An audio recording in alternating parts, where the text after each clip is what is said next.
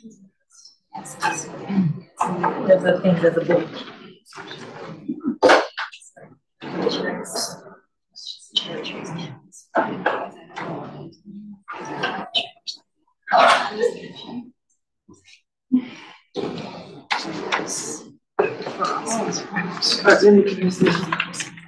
All right, hello everyone. All right. Hello, good afternoon. Welcome everyone online and here in the room to this SSN seminar with the wonderful Marcia Inhorn visiting us from Yale. My name is Karina Traits. I'm the coordinator of the SSN. So normally I'm not over here, I'm down there managing the admin. But I'm also an anthropologist who works on personhood, ARTs, nourishment, and kinship. And for those reasons, I'm obviously delighted to welcome Marcia Inhorn to NAM in Melbourne, as well as our wonderful friend of the SSN, Marcia, who will be our discussant today. A bit about the Science and Society Network. It was formed in 2018 in recognition that scientists and humanities and social science researchers need to work together to meet the great challenges of the century. The Science and Society Network supports early and mid-career researchers across Deakin who are embarking on groundbreaking interdisciplinary projects, and through seminars such as this aims to connect new diverse people to new diverse ideas and directions. I'd like to begin by acknowledging and paying my respects to the traditional owners of the land on which we are today, those of us in this room, which is the land of the Wurundjeri people of the Kulin Nations. I would like to pay my respects to their elders, past, present, and emerging, particularly as a South African visitor to this land. So for those of us who've not attended an SSN seminar to date, I'll begin by introducing our speaker, who will then have around about 45 minutes to speak about her wonderful book. And then I'll introduce Nira Bhatia, who is the discussant. And then we'll have questions, a Q&A session from the audience. Those of you who are online, please be welcome to join in on the chat, to introduce yourselves and to make yourself comfortable in that space. And any questions that you post in the chat will be passed on to Marcia from Radhika and myself. So we'd really like to hear from you and engage with you online and in the room. So without further ado, Professor Marcia C. Inhorn is the William K. Landman Jr. Professor of Anthropology and International Affairs at Yale University. She is a specialist on Middle Eastern gender and health issues and has conducted research on the social impact of infertility and assisted reproductive technologies in Egypt, Lebanon, the United Arab Emirates, and Arab America over the past 35 years. She's published 6 books in this field, and it's really wonderful today to see the 7th book deal specifically with the American mating gap. Marcia's previous books have won numerous prestigious awards, including the Society for Medical Anthropology's Eileen Basker Prize and the AAA's Diana Forsyth Prize for Outstanding Feminist Anthropological Research. She has co-edited or edited over 13 further books, as the co-editor of the Bergen book series on fertility, reproduction, and sexuality, associate editor of Global Public Health, former co-editor-in-chief of Reproductive Biomedicine and Society Online, and founding editor of the Journal of Middle East Women Studies, of the Association of Middle East Women Studies. Her numerous other incredible achievements, interests, and her work with students is listed on her website and Yale staff bio, which I recommend you to visit. So with great pleasure, I welcome up Marcia. Thank you so much. We're just so what will happen for the online viewers is that you'll jump to the slides now. So I just wanted to let everyone online see Marcia in person before we do the slides. Very good. And there we go. Thank you so much. Thank you so much, Karina. Well, thank you, everybody, for being here and for people being here online, too. I really want to thank Karina, Radhika, and Nira for being the coordinators of this particular event. And just that it's wonderful that you have the SSN network. We have no such thing at Yale University.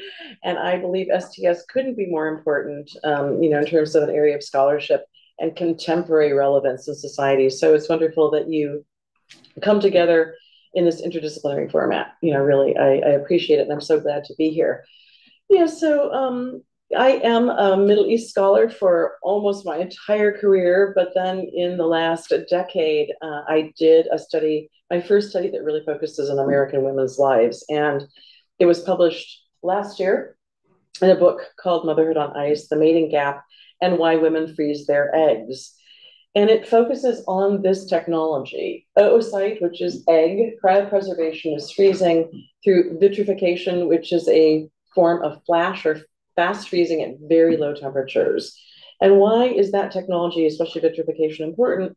The human egg is large, it's the largest cell in the human body, it's watery, and older slow freezing methods of cryopreservation basically made the egg crystallize, fragment, and not survive. So it really took a long time for scientists, embryologists, to figure out how to do egg freezing. Sperm freezing had been possible for a long time, really since the 1950s, 1960s. Embryo freezing, the history is here in Australia. Alan Trounston, a famous reproductive scientist, was the first to freeze a human embryo very soon after the birth of the world's first IVF baby, Louise Brown, born in 1978 in England. But it took till the new millennium to figure out how to successfully freeze human eggs. It's really a technology of the aughts, but it's really come into practice in the last decade. And just to be really clear, eggs are kind of frozen in time. So if a woman freezes her eggs at age 30, and then a decade on, when she turns 40, she goes back to use the frozen eggs, they are biologically her 30-year-old eggs. It preserves them at whatever quality and quantity she froze them. And we realize in assisted reproduction that although the human uterus, the womb, does matter in pregnancy and so on, it's really egg age and quality and quantity of your eggs that matter to fertility the most. And you'll sort of see why. I'm going to talk a little bit about fertility, age-related fertility decline. So we're slightly over a decade of egg freezing. Just the history of it in the US, the American Society for Reproductive Medicine, which is the large organization of IVF clinicians, they lifted the experimental label on egg freezing in the end of 2012 so that it could be used for both medical egg freezing for people with diseases and conditions, but also for healthy women to freeze their eggs. And it was almost an immediate impact. I mean, the first year of clinical use, there were already 5,000 egg freezing cycles performed in the US. It more than doubled by 2018. By 2021, 3 years on, it had again more than doubled. And it's estimated that nearly 100,000 egg freezing cycles have now been performed in this period, 12-year period, 2009 to 2021 in the US. And the big boost was during COVID. We did not lock down like Australia did, but it was a period of about 2 years in America where people were not going out and about.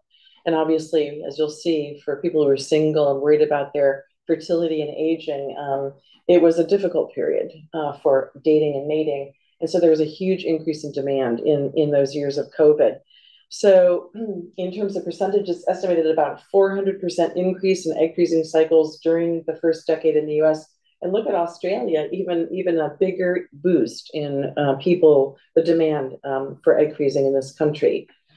But, it's a very costly and uncertain technology.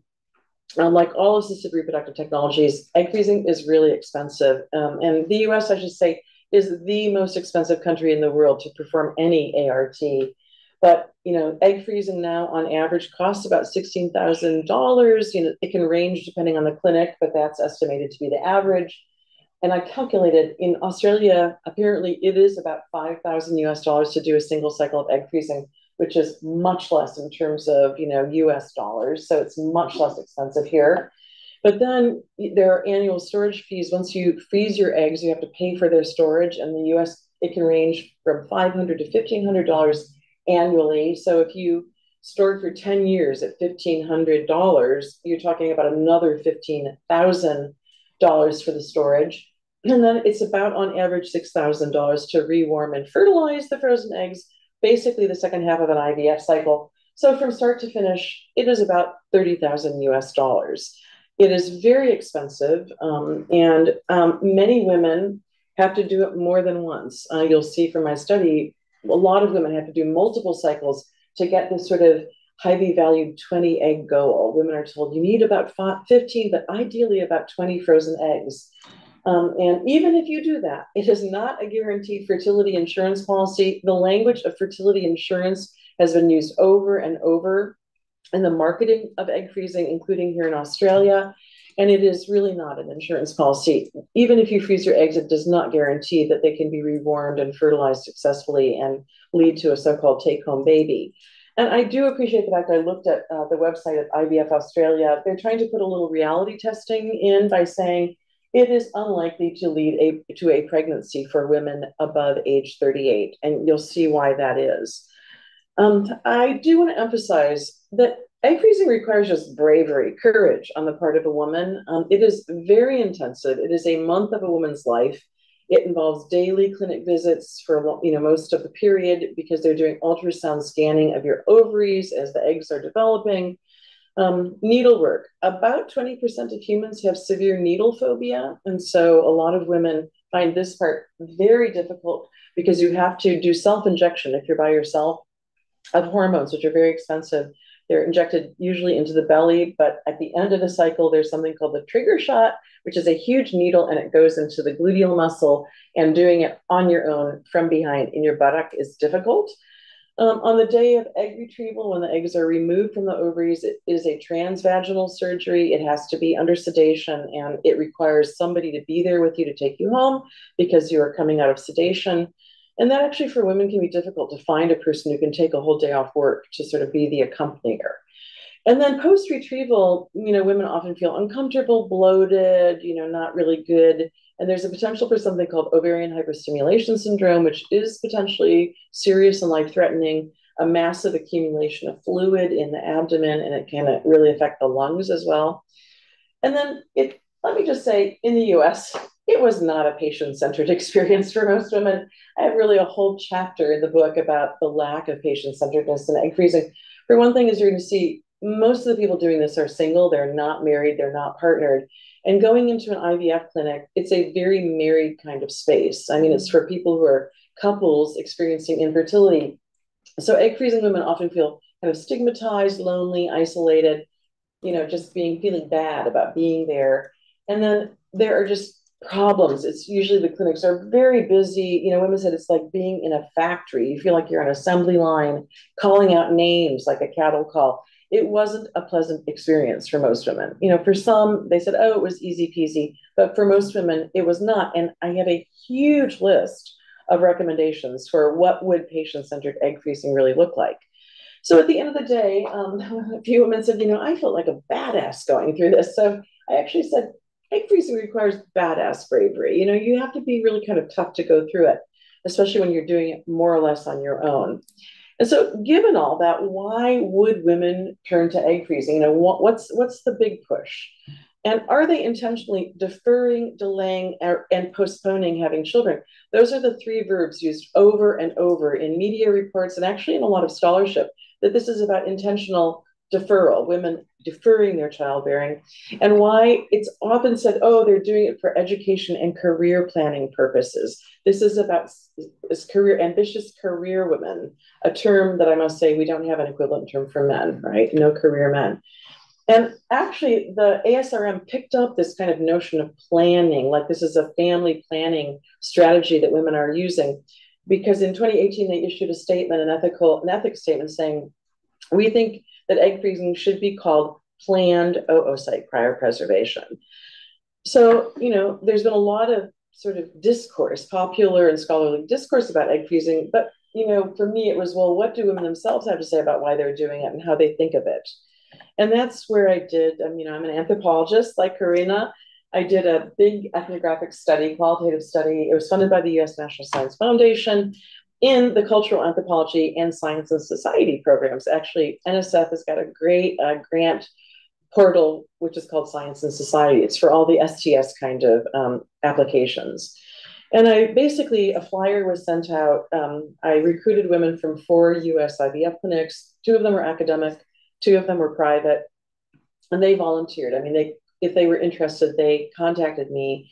And I ended up interviewing women who, almost all of the women I interviewed had already taken undertaken at least one egg freezing cycle, although I did talk to a few people who were sort of beginning it or going through it or had decided not to do it. But all in all, there were 150 women in my study. 36 of them were women facing medical problems. And let me just say that originally, egg freezing was about this population of women, young women, often in their sometimes late teens and 20s, mostly facing cancer diagnoses. And if you go through cancer treatment, chemo, radiation, and surgery, it can destroy a woman's fertility. It can destroy the ovarian function. And so I did speak to 36 mostly young women with breast cancer in their 20s and other kinds of cancer, blood cancers as well. But the majority of women in my study were doing so-called elective or non-medical, or what's often called social egg freezing, although women that I talked to did not like the term social egg freezing. They said, this is not a social event. It's anything but social. That makes it sound so trivial, as if this is a fun thing. So all in all, I talked to hundreds of hours talking to women who had done it and sort of collecting their egg freezing stories. I asked a few socio-demographic questions of everybody in the beginning, and then just said, well, tell me about your egg freezing. And a lot came out. And I want to share a few of those stories today in this little talk. But to say my book really focuses mostly on the women doing this electively. Who are they? What's the demographic? It was a racially and ethnically diverse group of women, and I want to emphasize that because there was a powerful editorial written in the New York Times that egg freezing was for white women only, and that is not true. It's not true. It hasn't proven to be true in the US. My study, it was very diverse. I mean, it was mostly white women, more than 2/3, but there were many Asian American women, actually, they were overrepresented.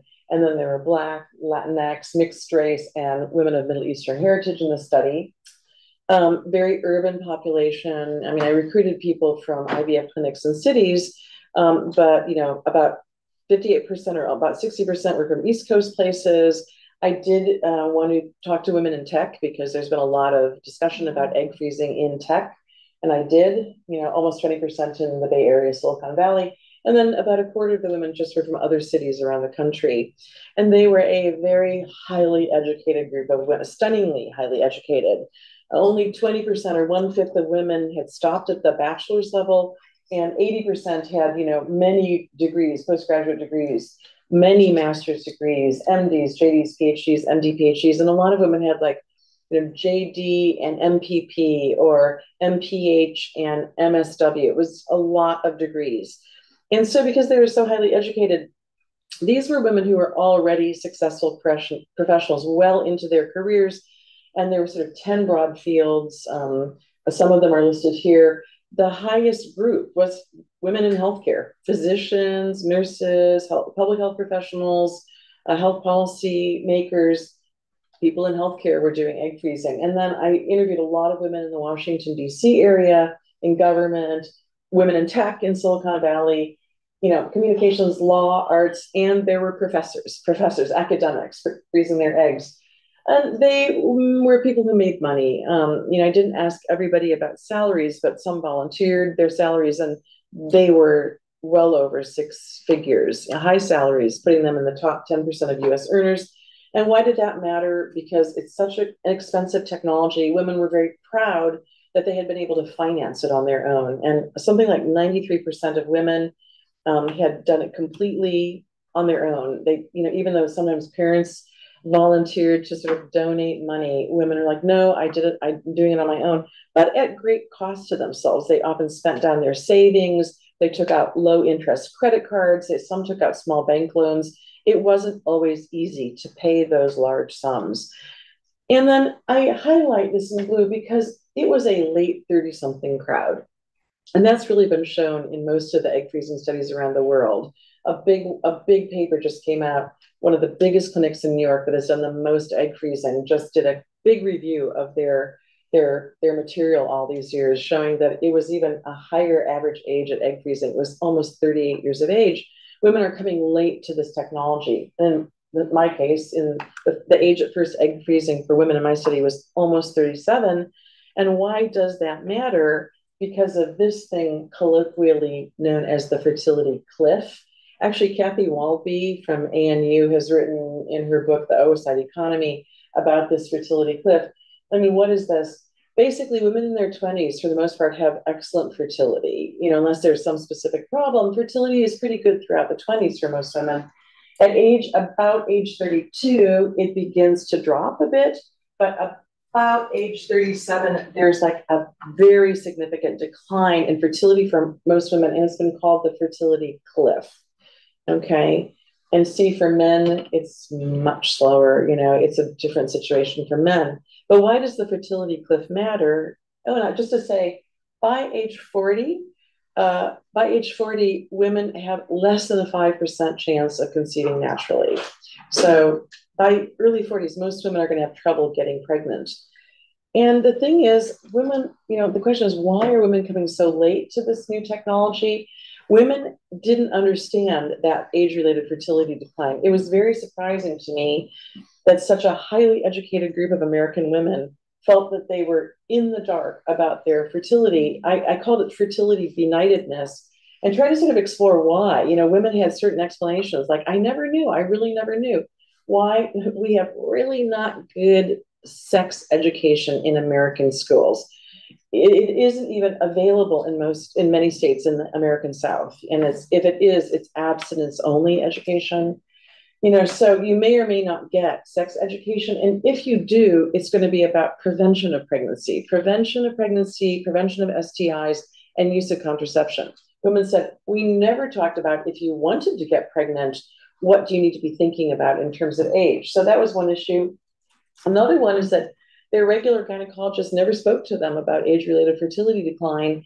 And part of that is because of feelings of sensitivity, especially when women are single and they're not partnered, and they're in their 30s. Like, should you bring it up? It might make a woman feel bad that she doesn't have a partner, so it's not brought up. And then the other one, which is the popular culture and the media in America about all the old celebrity moms in their late 40s, early 50s, who've had babies, pregnant and babies, without disclosing that absolutely they were using donor egg. These were donor egg pregnancies, but undisclosed. So women were like, how did I end up? I'm so highly educated. I've had so much sex education, and I didn't know that if I came at age 36, I would be facing premature ovarian aging. I had no idea. And they were angry about it. So that was one big issue. But the other big issue about why women are coming too late is what I ended up calling the men as partners problem. That is actually a public health term used in a lot of reproductive health literature about men in the global South, that men in the global South need to be better reproductive partners, men as partners to their wives or women partners. But I think, we need to sort of shift the focus and say, do women in the global North have a men as partners problem if they're heterosexual? And I would say that they do. Most women in my study who came to egg freezing at age 36.6 on average were coming because they were heterosexual. I only had 3 women in the study who said that they were bisexual, and nobody who said that they were lesbian. So these were heterosexual women, but they were mostly single. 82% of them were single at the time of egg freezing, either because they were just single, no partner, they hadn't had a partner for a while. And then there were a lot of, sort of relationship traumas. There were bad divorces and broken engagements, and, breakups of sometimes substantial, long relationships, but ended up breaking up. And of the 18% of women who were in relationships at the time they froze their eggs, half of those said it was an unstable relationship. Either it was just new, they didn't know if it was going to last, or it was already a rocky relationship, or it was a polyamorous relationship with a man who had multiple partners, or men who just sort of refused to even talk about it. And even the women who felt that they were in a stable relationship when they froze their eggs, the reason they were freezing is because the male partner was unready. He was unready to become a dad at that point. So it was something about men as partners that really emerged in my study. I mean, honestly, that sociological term about theoretical saturation, like, when do you know that you're seeing, the same answers over and over and over again? For me, it was about at interview 10, the first 10, it was just such an overwhelmingly, the story was just repeated so often in the study. And so my main finding in the study is that egg freezing isn't being done by career women to intentionally postpone their fertility. Rather, working professional women are attempting to preserve and extend their fertility, which I believe are the two verbs we should be using, at the end of their reproductive lifespans because they cannot find a stable, committed reproductive partner, even though that is what they want. And so then the next question for me was, well, why? Why are so many highly educated American professional women partnerless? And I'm going to show you just a few stories throughout. This is just a kind of typical woman from my study, being single, single, single. I call her Aziza. She was an academic physician, actually, at a very elite East Coast medical school. She was super subspecialized. She had two specialties.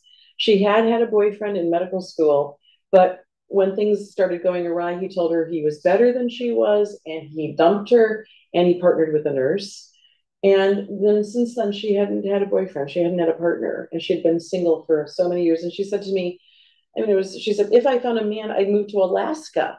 But most men don't want relationships. They just want to meet and date. And most women won't go out with the less educated check stand dude, but men will date a less educated woman.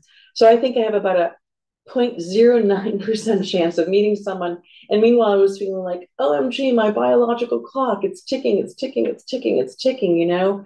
So even though I'm 1000% happy I did it, the egg freezing, it felt somewhat like a defeat. I felt like I gave up because I couldn't find a man. And she was, sort of very funny. She was, she was doing her, she talked with humor, but also a lot of self-deprecation. She was really putting herself down throughout the conversation. And so what I found is that wasn't unusual. Women were blaming themselves for their situation. There was a lot of self-doubt. I said women had these gender laments. And so the first one was like, I must have done something wrong. Then women talked about, well, maybe women just have higher expectations for partnership now, while men have lower commitments to the whole partnership project. And so just to say a few words about each, the one that, I think was most disturbing to me is women blaming themselves and putting themselves down that they had done something wrong. Women said, it's an eternal mystery to me. I don't know how I ended up in this situation. I always thought that I'd be, by the age of 35, partnered with a couple of kids. I've always wanted children. I've wanted them since I was young. How did I end up like this? So then it was, maybe I'm too picky. Maybe my standards are too high. I want too much. Maybe I'm too old. And this was a theme, this ageism theme that, once a woman reaches her mid to late 30s, men are on the lookout like, I shouldn't be with her because she'll want to have a baby right away. So like ageism coming in, women questioning their attractiveness. Aziza, for example, was one of these people like, I'm ugly. It's like, well, what? You're not ugly. Women, saying, I must have done something wrong, or I'm not attracted to the right man. I should have stayed with my college boyfriend. He was not who I loved, but at least he was nice. And then the final two issues about putting the energy in, putting the work in, especially to online dating, which almost everybody had undertaken. And women, sometimes told me it's like torture. I have a busy job and then I come home and it's like a second job. It's fruitless. It doesn't get me anywhere. And it's a torturous process. Then women talked about as a generation of like millennial, Gen Z or Gen X, the sort of younger generation, reproductive generation, that this generation may just have higher expectations than their parents' generation. And women often talked about their parents, that most of them really admired their parents, not only their mothers, but their fathers, who raised them to want gender equality, at work and at home. They wanted egalitarian relations with men. And so maybe because of that, they said, well, maybe we're just becoming much more selective in choosing mates. And this term settling was used over and over. I don't want to settle for someone who I don't really love, or settle for somebody who doesn't really understand me, or settle because I'm desperate to have kids. So the term was settling. What women wanted was soulmate, somebody who loved them, understood them, supported them, got them as humans. And then there are these gender norms, which are, unfortunately, I'm going to say worldwide. We just published an edited volume called Waithood about, that people around the world are waiting to marry, waiting to have children. But part of this is about, in anthropology, these terms hypogamy or partnering down, and hypergamy, partnering up. And the fact that traditionally women around the world are expected to engage in hypergamy, which is find a man a little bit older, someone who's got a better job, someone who can support, be the male breadwinner, support a wife and children, be have a better job, better career. So that's a sort of a gendered expectation. Whereas women are supposed to, so women are supposed to marry up. Men are not socialized. They're socialized into finding somebody slightly younger, fertile, maybe less educated. So these are retrogressive gender norms, but they seem to be around still because women talked about this. And if you're a high achieving woman who's already sort of at the educational top, you have a good job, you're successful, who is your equal? And who would you hypergamously mate with? Where do you go up? So this notion of like having narrow options, there aren't that many people that you could choose in the world to be your equal. So this is something I think that is interesting and important, and women talked about it because they said men are not raised like women in America. Men are not necessarily raised to want an egalitarian partnership at home. And most men are still socialized to marry down hypogamously. And so what women talked about sort of over and over, it was a running theme through the study, was the fact that they felt men were intimidated of them, that these are very successful women. And if they showed any signs of being highly educated, having a good home, a good job, a good car, that when men would see that, you'd never see the men after the first date. And I had many discussions, about women who said, I've gone on 100 dates with men. Probably none of them are as highly educated as I am. And I never, there's never a second date. They say things like, you work there? Oh, that means you're smarter than I am. So a lot of sort of misogyny in there too. And then there was this term that I had never heard, to tell you the truth, but it started to be raised, especially in California, about the Peter Pans of the world. And that's just a way of saying, man children, the men who don't want to grow up. And they could be educated and affluent men. In the tech world, there are a lot of men who are well educated and have money, but they will, take you out, they'll have fun, they'll take you, wine and dine you, but they have no intention of partnering with you and settling down with you and being with you. It's extremely frustrating, especially for women who had sunk time into trying to make one of these guys, be with them. And then there was a discussion about divorce. So this is in America, sort of the first generation whose parents were able to divorce freely and openly. No fault divorce sort of came around with the second wave feminism. And if you came from a family where the parents were divorced, not amicably, there was this feeling that people didn't trust the marriage institution anymore, and that especially men might have been affected by this because they saw how their mothers had been hurt, and they didn't want to hurt a woman, by sort of partnering and committing to them. So these are sort of women's explanations of what they thought were, going on with men. But the running theme was the unready man, men who just were unready or unwilling to become fathers. Just like they would talk about it, but like not now, maybe someday in the future. Unreadiness was the theme. And this was a story in chapter 2, which I call The End of Romance, about unreadiness. A woman I call Lily, she was a very successful Manhattan-based art curator. She hung in for 10 years with a guy who we'll call Jack, who was always unready, still unready. And as I say, she left at the age of 40, finally, after 10 years with him. And she froze her eggs when she was in her early 40s, which was too late, and it didn't work for her. And this is what she said. He was a professor and an academic, and I don't know if that has anything particularly to do with it, but I think he just couldn't commit. And I wanted to get married and have a kid, and he just couldn't get there in the same timeline while he was getting tenure, which I don't think you have the same thing here, but it's like a big struggle to get tenure and to get a permanent position in the US. So he was like, I really want it. I see myself with kids playing ball. In theory, when I close my eyes, it's in the picture, but in reality, I'm totally paralyzed with fear. And so Lily says, and so, I was sort of sick of clubbing the baby seal over the head. I went off the pill. He wouldn't sleep with me for 14 months. So 14 months, and then I was just over it. There comes a point where you can only take so much. And I had just not consciously just realized that. and just had to leave. And the sadness of that story is that Lily was the only child of a physician father who had survived the Holocaust as a child. Her dad was a Holocaust survivor. She was his only kid. He tried very hard to get her to egg freeze, and he really wanted her to have a child. And I feel like, it didn't work out, and her lineage, the remaining lineage, was destroyed. I actually blamed it on Jack in the first writing of the book, and my editor said, "No, you can't blame that on Jack." But could we blame it on Jack? I mean, he basically just kept her prolonged for such a long time, and sadly, she still loved the guy. She said, "He was my soulmate. I still love him. He was the one for me," but he just wouldn't do the thing that she wanted. So I ended up calling this situation the mating gap. That women who are going to turn to egg freezing really want the three Ps. They want to be partnered. They want to be heterosexually partnered. They want to experience physical pregnancy, ideally with their own eggs. And they want parenthood. They want to be moms. And a lot of women said, "I've known this since I was a child, that I want to have kids." But they lack the three E's: eligible, educated, and equal male partners.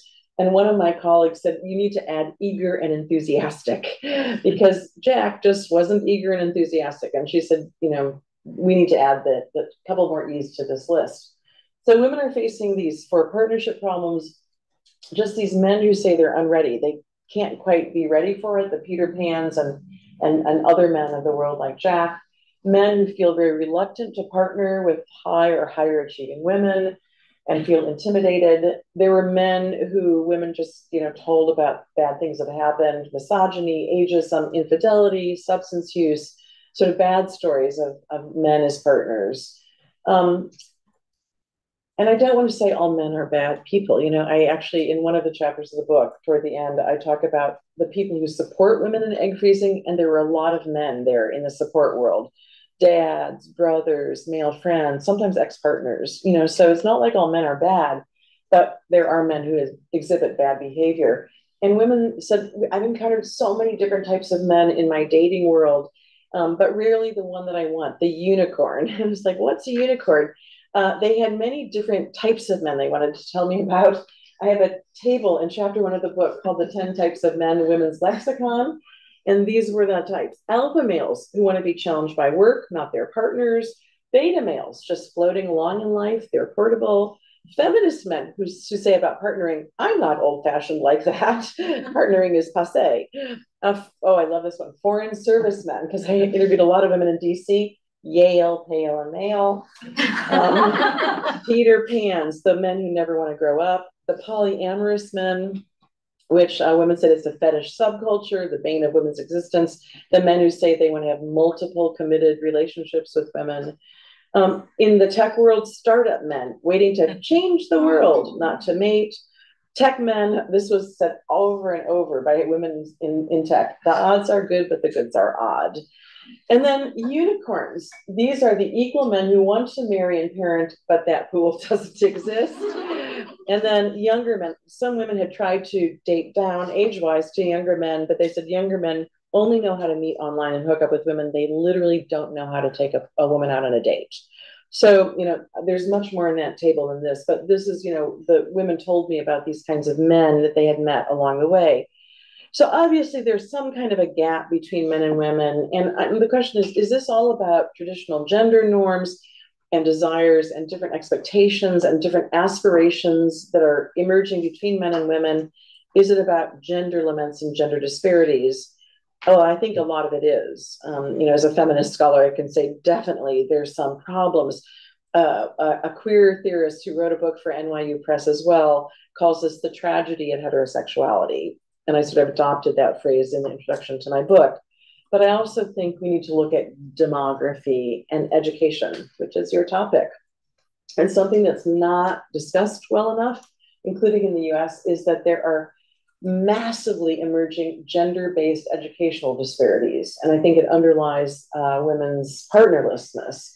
It's little discussed in the US, but basically women are rising educationally, and I think it's a cause for celebration. It's actually a worldwide phenomenon, while men are losing ground educationally. And it is a cause for concern. And actually in the US, I'm going to tell you, in the last 5 years, men's sliding out of education, higher education, and labor markets is a cause for concern. There's an MIT report called Wayward Sons. There are books called The Crisis of Men and Boys. There are a lot of op-eds about the fact that men are not doing well. The modal man in America is not doing well educationally and professionally. The minority of men are succeeding in the current generation, but most are not.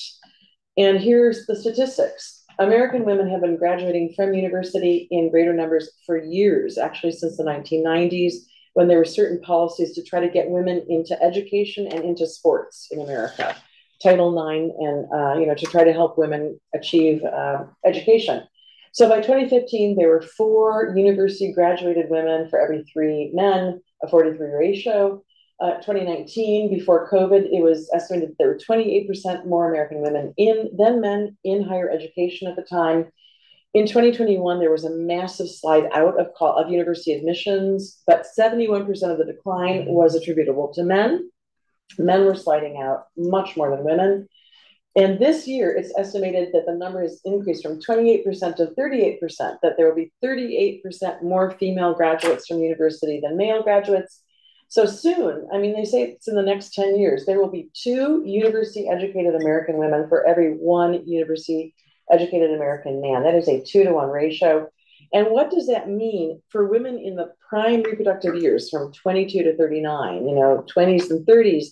There are millions more university-educated women than university-educated men. And so if a woman wants an equal partner in terms of somebody with a university education, there are simply not enough of them.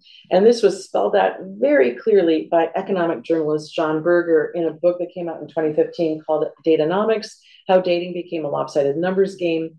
He just used US Census data to show the story. And the story is what he called a university-educated man deficit and an oversupply of educated women, which he called a demographic time bomb for marriage-minded heterosexual women. And he said, what happens, the Datanomics part of it is that you've got this minority of educated men and a huge supply of educated women. And so on dating apps and so forth, the educated men are desired by, most of the educated women, and they have just so many women to choose from. It creates a lopsided dating pool where men can play the field and they can delay and have fun and have relationships with multiple women. They have no incentive, basically, to really partner with one person and stay the course. And so highly educated women at the top, sort of like the women in my study, are in trouble if they want to marry and mate and have kids. We know from tons of sociological research in the US that men at the bottom of the economic sort of ladder in the US, blue collar or working poor men, are in trouble. We know that most of them cannot support themselves, let alone a partner and children. And more men are living at home, well into their 40s and 50s with parents because they can't support themselves. So we've got some real issues in the United States on education and labor, and same problem in Europe. If you look at the percentages, I highlight the United Kingdom because it's almost exactly the same as the US, 27% more women in higher education. And these numbers come from the World Bank has something called the Gender Parity Index, where you can get these percentages. And so there you have it. Europe, Scandinavia, which I think we consider the most gender egalitarian part of the world, it's the same problem, very pronounced. I mean, Denmark is exactly at the level of the US, UK, Canada. And then look at like Iceland and Norway and Sweden, really, really high numbers of women. I mean, I have colleagues in Norway who say, medical school admissions now in Norway, it's, overwhelmingly women going into medical school in their country. And then here, Asia Pacific, I highlight Australia. It's almost exactly the same as the US, UK, Canada, Denmark, and New Zealand, an even higher disparity. And you look at China, I emphasize China because it's such a huge country. It's got something like 1.6 billion people. And this problem has been named in China the leftover women issue in China. So this scholar, Roseanne Lake, wrote this book, and she says, the women shaping the world's next superpower with the one-child policy when parents had a daughter, They often super invested in her to become highly educated and successful. And so now you've got millions of these very educated Chinese women who are shaping the world's next superpower, but they've been called leftover women in scholarship and in movies and in books because they're partnerless. They have trouble in the marriage market. In fact, women with PhDs in China have been called the third gender because they don't seem like women, they don't seem like men, they don't appeal to men for marriage. They're like this anomalous third gender. So it's being discussed in a very painful way. There's some movies about leftover women in China. In the US, another journalist named Melanie Notkin wrote a very poignant book called Motherhood. She said, we're a generation of women right before egg freezing happened. We wanted to become mothers, but we found ourselves others in a state of otherhood because we couldn't find a partner, even though we wanted one. And she said, the best we can be is savvy aunties. We should be like, co-parents with our nieces and nephews. And for her, she's Jewish American woman, and Jews represent about 2.2% of American society. And she talked about the fact that many Jews marry outside. So if you really wanted to find an equal man, a Jewish man, so many men don't marry Jewish women. So she talked about that issue too, and just, ending up. And Jewish women and Asian American women are the most educated women in the United States. They're like more educated than anybody in terms of percentages.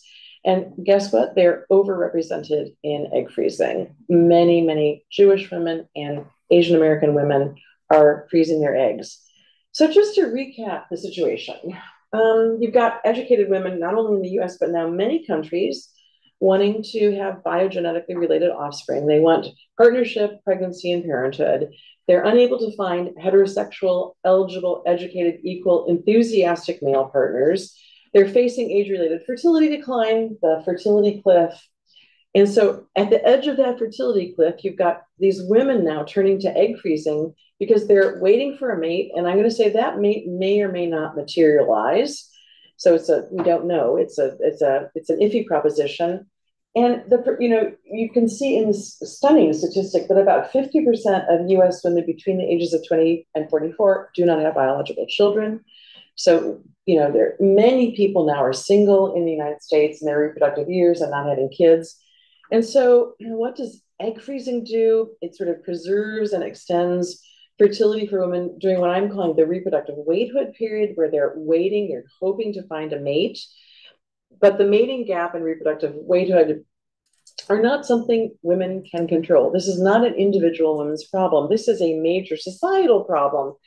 And basically, a technology cannot fix social problems. I feel like egg freezing, I've called it a costly technological concession or a stopgap technological fix to a problem or a series of problems that are increasingly global in nature. And one of my interlocutors in my study said, we need to fix men. She said, it's a problem with men. We need to fix them. I mean, I don't think that this is necessarily about fixing men as if men are broken. I mean, I think we need to talk about education and why men are not getting educated. But we need, as scholars, especially in the whole realm of reproductive studies, to understand men's perspectives. We don't know how they feel about education, partnership, reproduction, marriage, becoming dads. There's a wealth of research in the anthropology and sociology of reproduction, and it almost always focuses on women. I mean, including in this particular study, I didn't talk to a single man, and somebody really needs to be talking to men. There are a few studies emerging about talking to, there's a study by an anthropologist named Pierre Min. He's in Quebec, in Canada. He's doing a study of young Quebecois men who say they never want to have children. And he wants to know why. How can you make that statement when you're in your 20s? So we need scholarship on men. I don't want to say it's a totally grim picture because at the end of the day, egg freezing does work for some women who use it, perhaps while they rethink mating, okay? And this term, mixed color mating, was used by John Berger in his book Datanomics, and I picked it up for my own study. And this is an example of a woman I call Hannah. She was an Ivy League educated lawyer. She had an elite education. She quit her job. She froze 32 eggs. Then she went on a 4-month bike tour, transcontinental bike tour, where she met a Western firefighter who I call Lucas. They got back. He was on one side of the country, she was on the other. He moved himself and his puppy, moved in with Hannah, and I followed them, and I can say I followed them recently. Had a conversation. They're 10 years into their relationship. They have 2 kids, including the second one was the frozen egg baby. And she was so enthusiastic about egg freezing. She called it wildly and weirdly empowering. My net on the experience was it's so emotionally empowering, right? Because I went from a state of sort of panic that I was probably like in denial of and trying desperately not to have, to all of a sudden I'm in control of the situation. I had a lot of time as I went through both the egg freezing, everything associated with it, and the training for the trip to really reflect on what I wanted and who I was and what I was looking for. I think having the space and the time on this bike trip to really get to know who someone was a real privilege. And then she said, he's a sort of extraordinarily patient and generous and brave man. And it was just easy then to sort of trust him. And it was really quite special. It was really neat. He's a good guy. He's a really good guy. I mean, she fell in love with a man who was at a different educational level. And she told me, and she had a lot to say about this, the one thing she had to get over, the obstacle for her, was how she was going to introduce this man to her highly educated Harvard, Yale, Princeton friend group. They were all lawyers, and she was fearful that they were going to look down on him and her for being in a relationship. And she was happy to report that they all loved Lucas, that, when they met him, they loved him. They thought he was great and great for Hannah. So it was her own sort of, her own obstacles about this hypergamy kind of thing. So what benefits? I mean, she talked about feeling in control and so forth. Women, more than 90% of women in my study had at least one thing positive to say about their egg freezing experience. And a lot of women had multiple positive things to say. So there were like 11 categories, which I kind of summarized, that women felt that they had more choices and options once they froze their eggs. It gave them a little control over an otherwise uncontrollable situation, that it helped with their decision making. The term empowerment, empowering was used over and over. Women felt empowered by the technology. Unfortunately, the term insurance was used over and over. Oh, I had some insurance, some fertility insurance. I have eggs in the bank now. It's my safety net. And we were trying not to, I don't think that's a good term, insurance, because it doesn't always work. Women felt that they did everything in their power at the time with the resources they had. It would prevent future regret, that they did what they could at the time. And if it didn't work out, so be it, but that they had tried everything. Profound psychological relief. Women said it was like pressure just being lifted off their shoulders. It gave them more time not to feel panicked about meeting somebody. It helped their dating lives. And it was a sense, a lot of women said, it was something I did for myself. I felt like I invested in myself when I was feeling bad about things. It was self-investment. It gave me a sense of success. It's a technology of optimism and hope, a hope technology, to use Sarah Franklin's term. And ultimately, it extended my timing. It gave me some more time for this reproductive thing. But there are so many ongoing questions. And just to wrap up here, what are some of the big questions? How many frozen eggs are good enough? I mean, women are told you need at least 15 to 20, ideally 20. But we now know for women who are older, where egg quantity and quality is going to be less, probably they need many more eggs than 20 to be successful in using them.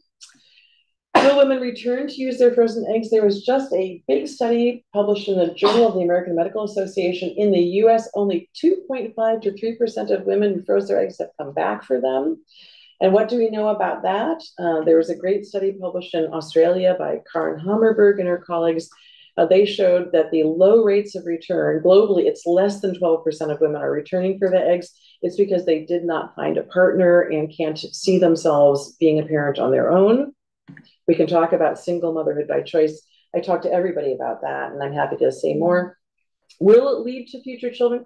Well, for some people it does. And I have several stories in my book of women who did it by themselves without a partner, women like Hannah who partnered, but they did end up with frozen egg babies. Will egg freezing normalize over time? It is normalizing in the US. There was taboo, stigma, feelings in the beginning. That's shifted. Women are reading about it. It's advertised to them. Often, like, one woman in a friend group will do it, and then her other friends follow. They kind of have a community together.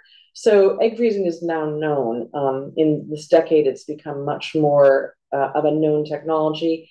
Will younger women freeze their eggs? We know that the demand for egg freezing is decreasing in age. There are many more women less than age 35 asking for it.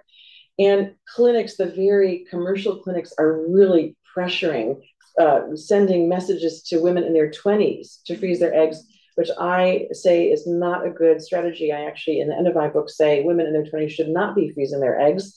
They will never use those eggs. It's not a good proposition. Will insurance cover egg freezing? Another huge issue I cover in the book, but in America, we don't have universal health care. You get your health insurance through your employer. And there are now about 40% of big companies in the United States that are offering egg freezing fertility benefits to women. It started out in tech with Google, Apple, Facebook, but it's increasing over time. And women in Silicon Valley really fought for this. And I'm happy to tell that story if you're interested.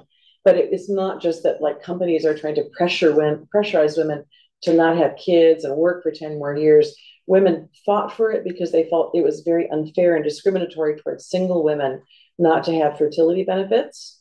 The only country in the world that has public coverage of egg freezing that I know of is France, but it is very restricted to women under age 37, and it's a free freeze and share arrangement. You freeze your eggs, but then you have to share with other women because they have a donor egg shortage in France. So it's seen as a sort of solution to that problem. Is it globalizing? Absolutely. In 2019, the big International Federation of Fertility Society studies show that at least 60 nations were performing egg freezing regularly. You know, any place there's IVF, they're beginning to do egg freezing. And this term, you know, I talk to the media a lot these days about it, and they go, do you think egg freezing is as revolutionary as the birth control pill? I've been asked that. And actually, the name of my NSF grant proposal was Egg Freezing, a Reproductive Revolution, ? Because since the beginning, it's been talked about, oh, it's going to be like the pill. No, it's not. It's way too expensive. It's never going to be like the pill unless something dramatic happens to the cost of this technology, which I don't think it will. And so my predictions are, is it a reproductive revolution? It is not. It is a very elite technology for an elite group of people in the world. Most women can never afford it. And so, no, at the present time, I don't believe we can talk about it in those terms. In the future, if something really happened to bring the price down or make this technology much more accessible, maybe, and really only time will tell. And I should say that one of the last questions I asked women, well, one was, now that you've done it, how do you feel? And the other one was, do you have any recommendations? And the big recommendation across the board was something needs to be done to the cost to bring this technology to make it more accessible, because it's so inaccessible to my sister, my friend, my cousin. You know, I know people who can't begin to afford this technology. It needs to be made more accessible. And it's becoming accessible in the media. A couple of weeks ago, I watched this new movie. It's called Scrambled. It's actually quite good. It sort of shows you the process of egg freezing, and it's really about partnership problems. Have you seen the movie? It's pretty funny. It's a tragicomedy. That's what I'm going to say. It's pretty funny, but it's a tragicomedy. And so I will stop there. Thank you so much. Happy to. I will move away. I'll really invite you back in a second, okay. But we'll have Mira first to come and do some comments. So please take a seat. Well, thank you for that wonderful and fascinating walk through. And I will say that for those who haven't been able to read the book, that this is just a teaser of the incredible, rich data and the wonderful stories that are shared in the book. So it's really wonderful to have this sort of unpacked, and it's, yeah, I think a really good teaser for what people can expect. Not teaser, like introduction. So I'm really pleased now to welcome Dr. Neera Bhatia, who's an associate professor at Deakin Law School. Neera is the author of Critically Impaired Infants and End of Decision Life Making, Resource Allocation and Difficult Decisions. She's published really widely on issues in health law and bioethics, and works a lot on end-of-life decision-making, organ donation, voluntary assisted dying, critically ill infants and children, and increasingly on emerging health and reproductive technologies. Mira is currently the deputy chair of the Deakin University Human Ethics Research Ethics Committee and the chair of the Faculty Ethics Committee. So really thinks a lot with ethics, which is part of why we invite her, but also because she is our wonderful former SSN Healthy Future Stream leader and the former deputy convener of the SSN, making her our trusted friend with many fascinating insights. Thanks, Mira. Thank you.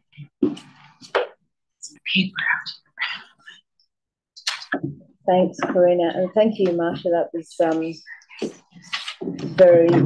very insightful and very interesting. And as she was speaking, a lot of this reminded me of my own egg freezing experiences. So yeah, a very close to home topic, and also one that I am academically very close to too. So a few comments and then a few questions. And I think the first comments will be related broadly to the issue of egg freezing, which you quite rightly raised. And that is, I think, egg freezing in itself is more of a possibility than a probability.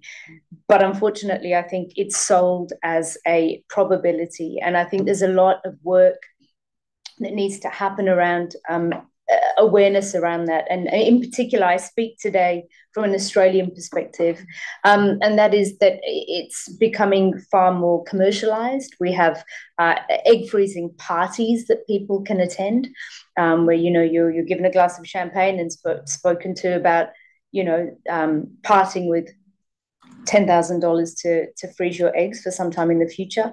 And I think that there is some level of unconscionability to that type of egg freezing marketing that we see here.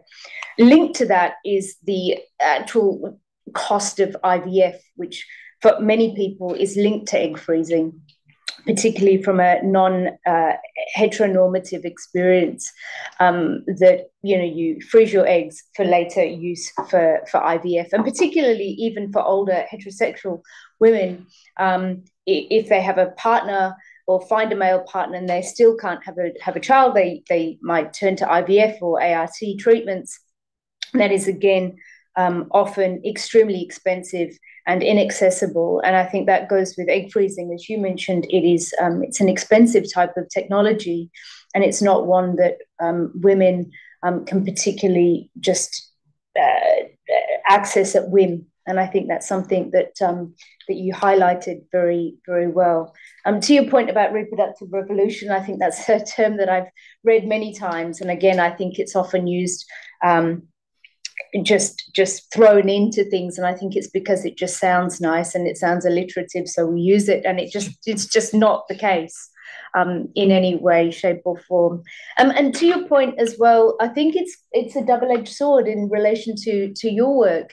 I think here women are facing problems or potential problems twofold. The first is around egg freezing and the fact that it may or may not be possible in terms of a numbers game. As you talk about, the older women become, the harder it is to gain quality and quantity of eggs. And we know it becomes a game of elimination. You know, you might get 20 eggs of which only 5 are of good quality, et cetera, et cetera. So you have an issue with egg freezing and that being not guaranteed, and it's not a particularly proven science. And it's blows my mind to this day that only sort of 40 years ago we were talking about the first IVF or ART baby, and we talk about it as a technology, yet we have other types of health technologies that have advanced so quickly and so rapidly in a 40-year period. Yet when we think about egg freezing or reproductive technologies, they're yet so in some sense so much still in their infancy. And I think egg freezing is one of those types of technologies where we can, you know, as you said, you go through rigorous types of treatment and hormone injections, etc. But there's nothing that we can say that is guaranteed that the quality of those eggs will remain as we hope they will when they're extracted from your body. And I think to add to that your book and to your comments, the double-edged sword here is women that are freezing their eggs with no guarantee that those eggs and the quality of those eggs will be perfect, or that they will eventually lead to a viable pregnancy in a child. To add to that is finding the partner, and that is, I think, where we find this double-edged sword in relation to your work. And we're in this particular cohort focusing on heterosexual women that are looking to be partnered, is to find that partner. Of course, my staunch feminist in me was sitting there and going, a man is not a plan, and you should be able to go and, you know, freeze your eggs and go out about and have a child by yourself. And to your point, I know you touched on it, there's a huge drive in Australia for solo mothers by choice, which again you alluded to and can talk about, I'm sure, at some point.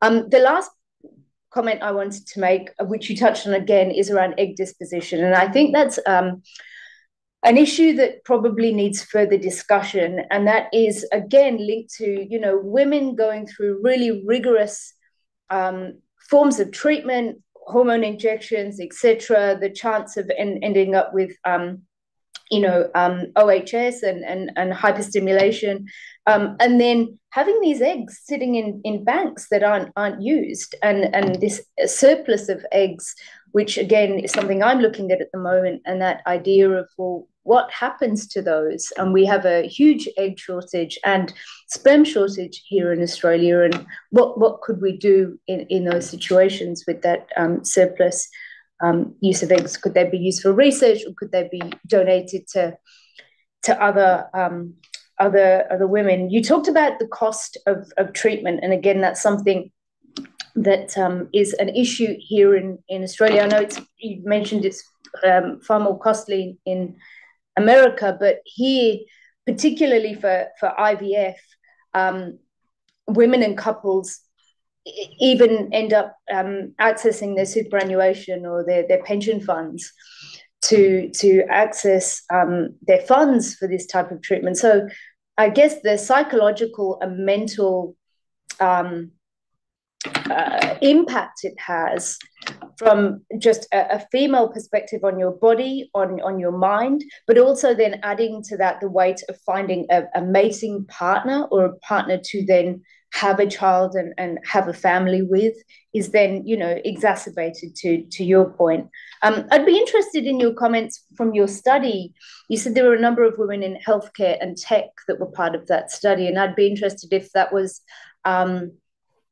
just the way it came about, or if those particular cohort of women were interested because they knew more about the technology, they knew more about egg freezing, they knew more about the outcomes and the possible outcomes in terms of, from a reproductive sense. I'd be interested to know your thoughts. And my final thoughts are going to your concluding comments. You said, you know, we need to rethink. And I think you're right in the sense of, I think the focus needs to move somewhat away from women for the context of your work, and rethink men, and rethink, what are the motivating factors for men in relation to partnering or wanting a family? Are they interested in things such as a legacy or a continuation of family? And what are those types of contributing factors and motivating factors for men? And beyond that, I think there needs to be a fundamental rethink of reproduction. What are the things that are driving men and women to want to have children, and the technologies that are available? And to your point, which I agree with, is there needs to be a fundamental rethink of access to that type of reproduction, and techniques and technologies such as egg freezing, and broader than that, access to IVF and other types of technologies. I'm partway through your book. I have the rest of it on my iPad in my bag, which I'll read on my way home. But it's been an absolute joy, so thank you. Thank you so much. Thank you so much, Nira, for that really provocative response. So what we're going to do now is just take a moment to pause. And this is very much in the tradition of our former coordinator, Tao Fan, who takes it from Eve Tuck, which is just to pause. We're going to reset the room. I'm sure Marcia will appreciate some time to think through those comments. And maybe everyone else would just like to chat and have a break for 2 minutes. And then we'll reset for the three of us to sit here so that Marcia can respond to Nira, and then we'll take some questions from the room and also from online. So we'll be checking in again in 2 minutes. Fascinating, absolutely fascinating. Thank you so much. It was excellent. Good questions. I'm things that really need to be said.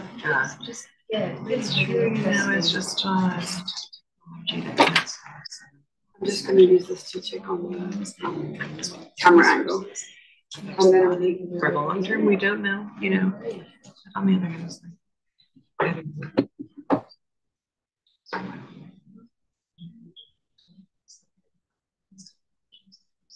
absolutely, so it's like a lot of people go through arduous and torturous procedures and down to retirement funds and so forth. And so in fact, there was a study that showed conception problems don't even access treatment because they give up even before. They just know that they don't have insurance to cover it because we're so poorly insured. You want somebody to sit there, Karina, so they can see? As they go into it, I'm just starting to even in this is really interesting. I didn't hear anything about that. I was thinking that stage. Yeah, it's like you're gonna let a little bit more because I don't think it's treatment, but minimally. So this could be like just a minimal thing, like you're just gonna. Yeah, I'm just like sorry. It's not good. Massachusetts. On the state mandate. Yeah, so but That was biased state, and it's just practical, just things. Okay, I'll leave that with you. Will you just raise a hand? And then you can take a month off to go and do all of the, So there's just so many barriers, right? Even in the strange case scenario. Oh, don't worry, no one can see that one. yeah. So access. So I actually will say something about that because you brought it up. So, should I go ready? To come up? Oh, sorry, my mom. Do you like some water now? Okay. All right. All right, welcome back. There was a good pause. I think we'll hear from Marcia first in response to your questions and provocations. Okay, that was excellent, Nira. You brought up so many really important issues about not only egg freezing, but ARTs in general, about the problems of accessibility, the problems of possibility versus probability. I like the phrasing of that, these things are often improbable. You do them and you lose all the eggs. I mean, it's no guarantee that you're going to end up with the so-called take-home baby, which is actually the term. And I found that term a little difficult, the take-home baby, but it's the term that's been used over and over and over in the literature on, the outcome of these assisted reproductive technologies. So it's definitely a double-edged sword. The technology itself is problematic, very costly, doesn't always work, and can cause physical problems. We don't still know all the potential long-term down the road kinds of things that doing a lot of hormone treatment can do to women's bodies. So there's so many issues. Like you're saying, there's so much we still don't know. I mean, I thought that was a really excellent point. These technologies, they've been around for 40 plus years, but in some senses, we don't know a lot about the outcomes and why it doesn't work, why for some people does it work and for others it doesn't. So a lot of unknowns that are still out there, but there are several things that I really want to focus on that you said in your comments and questions. And I love this. A man is that a plan? Okay. I mean, my study ended up, I guess I want to say that when I went into this big study with the NSF, the STS program, and the Anthro, they co-funded me. I had no idea what I was going to find. And my primary hypothesis that I put in the grant proposal is that it was going to have something to do with educational career planning, because that's what all the literature was sort of saying. But I kept over in the alternative hypothesis, well, it could be something else, right? It could be some other reason. And I didn't know that it was going to be about this partner problem, this partnerless issue, the issue of partnerlessness, which I ended up calling the meaning gap. That was just not the finding that I necessarily thought I was going to get.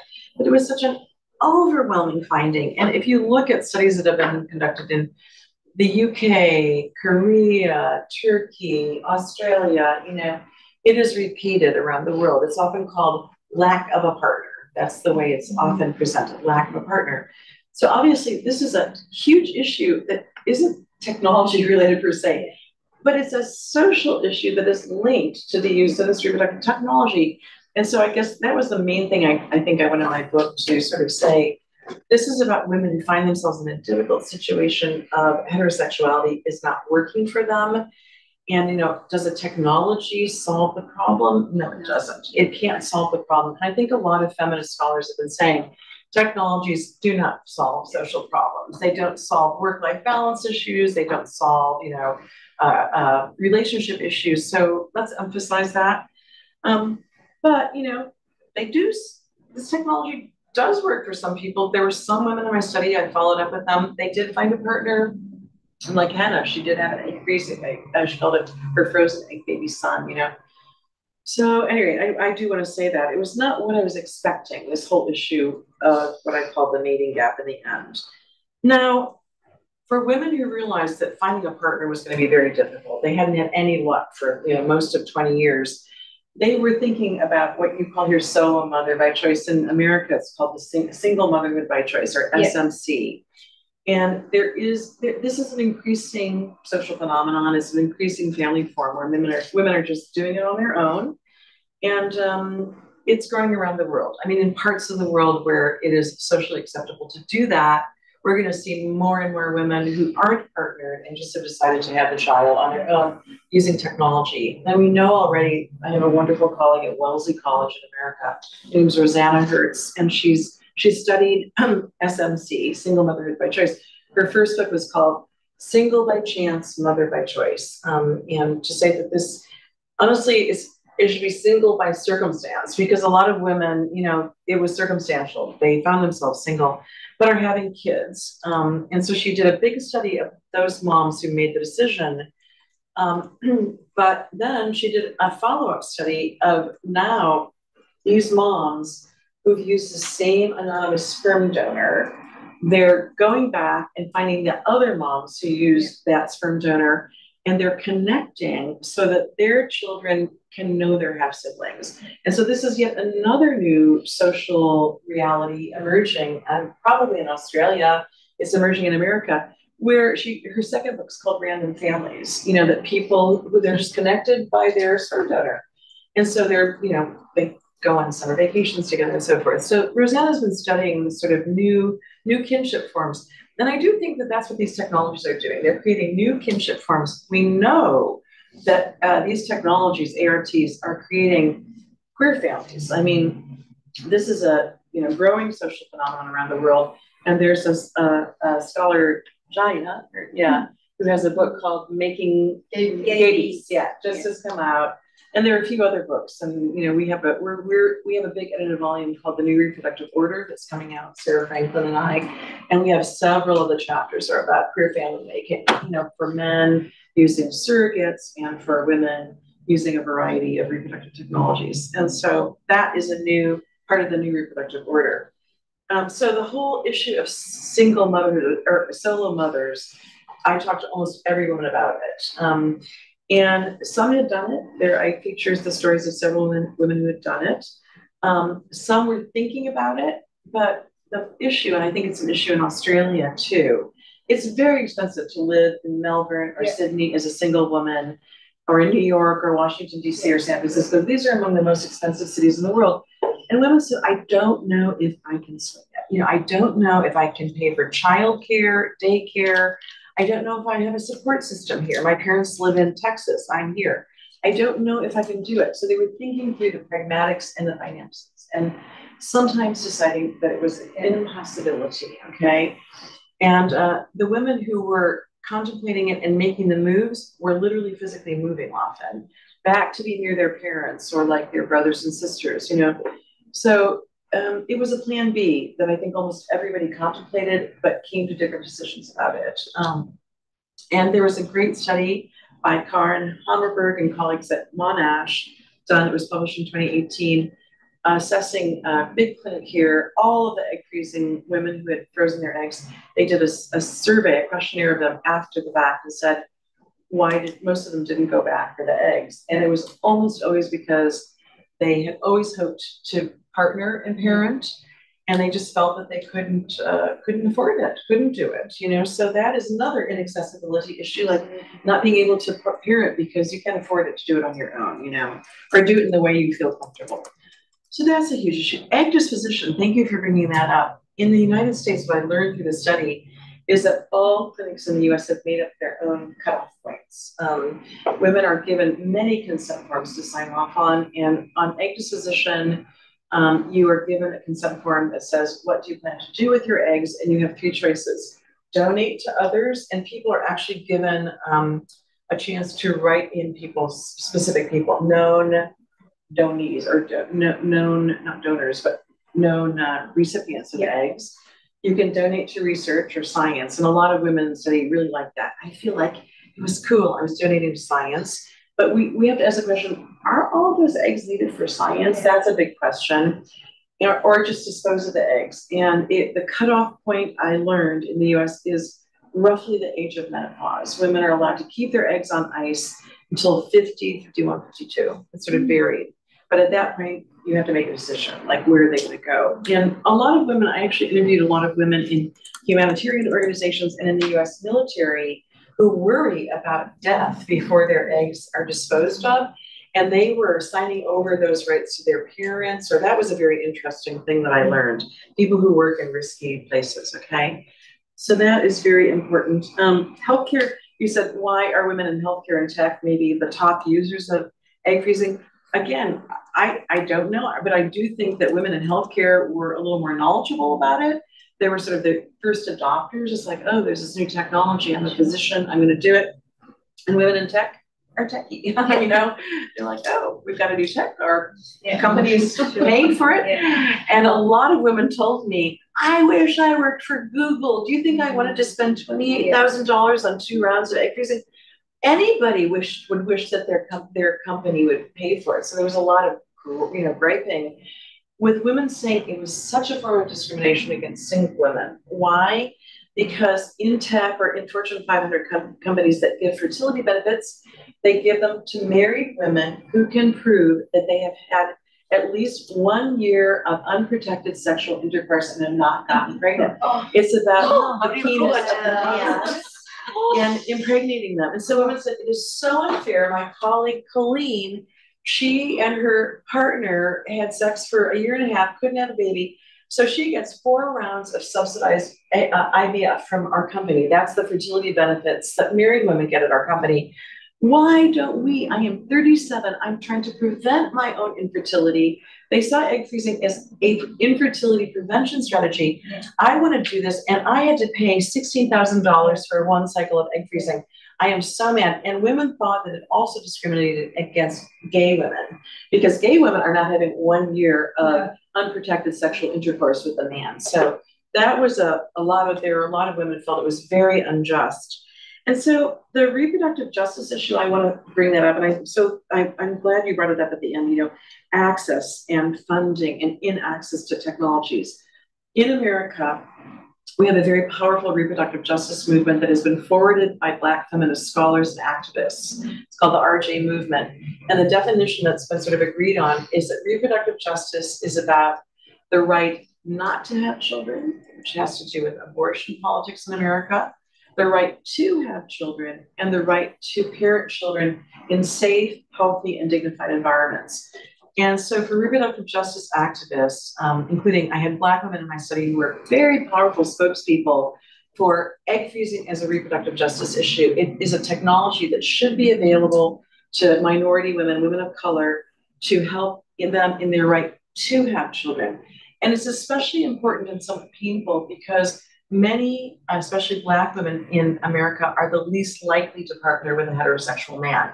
It's something like more than 60% of heterosexual Black women in America are unpartnered.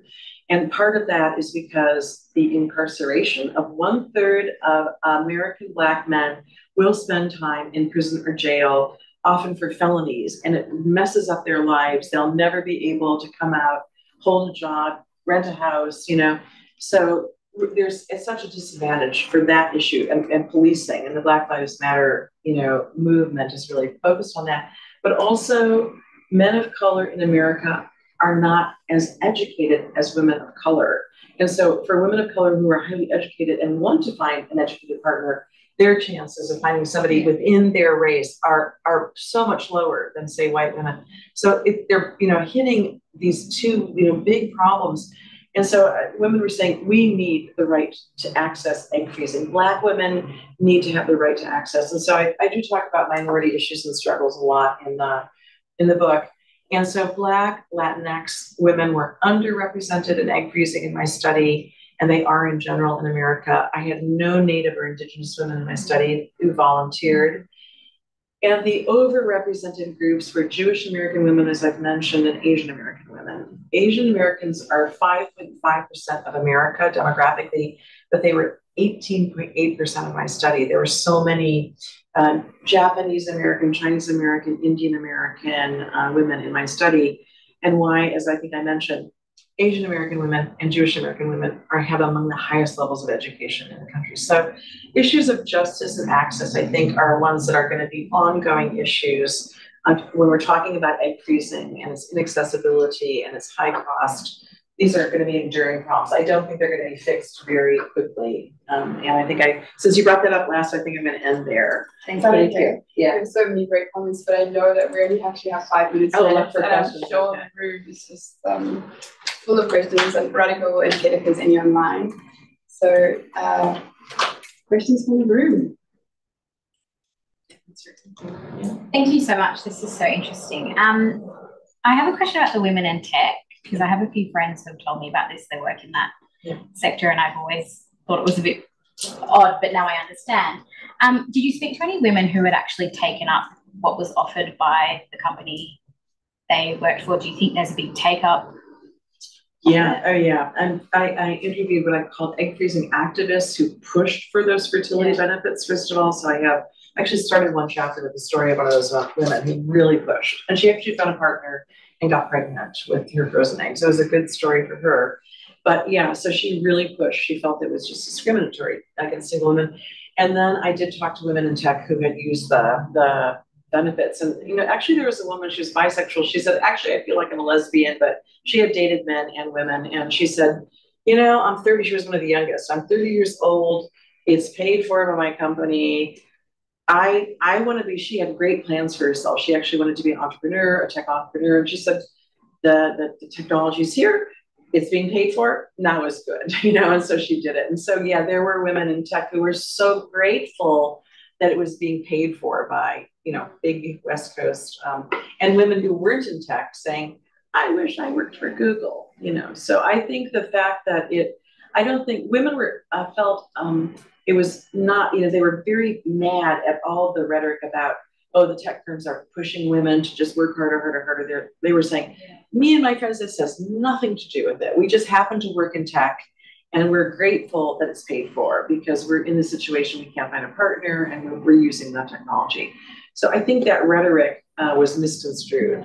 Yeah. But I think that as more and more companies pay for it, more and more women will use it. Yeah. In Australia, I guess, too. In Australia, too, some companies are paying for it. Yeah, I think one of my friends who works for Meta said. Yeah, Meta, Facebook, yeah. Yeah, thank you for the talk. It's really interesting. I was just wondering, did any of the women in the study consider adoption, or was that like out of the question, like they were just interested in like, having biological children? Yeah, you know, again, women wanted to have families, right? You know, and I think that a lot of them, I'm going to say a lot of women wanted to feel the experience of pregnancy. And I think that's found around the world. they'd hoped always wanted to go through pregnancy, right? But it's not America, I'm going to say, as a pro-adoption society in general. You know, many people have adopted siblings. You know, it's not, I think America's pro-adoption. Adoption has become increasingly difficult, inaccessible, and expensive. And I'll tell you, a lot of the children in the foster care system, which is huge in America, are children of color. And there's a very strong feeling among the Black social workers organization in America that children should be, if possible, reunited with biological family, relatives. If that's not possible, that they should be placed in Black families where parents will understand their particular situations. And so if you were a woman or a couple interested in fostering or adopting from the foster system, there are barriers to that. And single women, you know, if you wanted to adopt as a single woman or as a gay couple, there are additional barriers. There's a great book, a poignant book by an anthropologist, Krista Craven, called Reproductive Losses, Obstacles, Challenges to Queer Family Making. It came out a couple of years ago, maybe like in 2018, and she herself is in a same-sex relationship. They lost a pregnancy, and she talked to many people who had tried to adopt. I mean, that was their preference, to create a family, and you know, thought that they were at that moment that they were going to get the child from like a known, bio mom, and then it fell through. And it was a very heartbreaking book about the difficulties of adoption, especially for queer people or single people. So it's not easy. And overseas adoption, which used to be quite prevalent in America, has become so difficult and highly expensive. So it's not that people wouldn't consider it, it's just very difficult and expensive, sadly. And I don't know if that's true in Australia as well. Does anybody know challenges to adoption here? I heard that adoption is very low. It's very hard, right? It's low and it's hard. Yeah. So most adoption here, if you want to adopt, it has to be overseas usually. And that's getting increasingly difficult. Yeah, it's the same story for the US. Yeah. I'm so sad to say that we've run out of time and we try and end. But just to really reiterate that, I mean, it was wonderful to hear you say, to speak about American society in this way. So I just wanted to end by saying, for me, how wonderful it was to read a really meticulous, detailed study that's very ethnographic in orientation and that is focusing on American society and offering what I think is a really compelling repro lens into that society. So thank you so much to everyone for joining us in the room and online, and I'm sure the discussion will continue as soon as we log off, and we really appreciate you coming to visit us on your visits to Australia, and I'm so grateful to Mira for your always compelling and insightful comments. Thank you, Karina and Radhika and Mira. It was awesome. Thank you, everybody. Thank you so much.